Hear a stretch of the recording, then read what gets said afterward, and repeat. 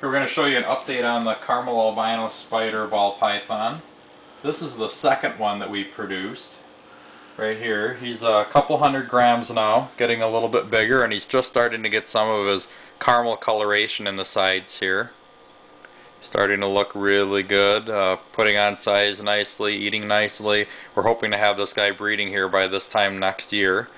And we originally produced this guy from breeding a spider to a Carmel albino, and we produced spiders that were 100% het for Carmel albino, and then we took some of those and bred those back to het Carmel albino females, and that's how we were able to produce our two Carmel albino spiders.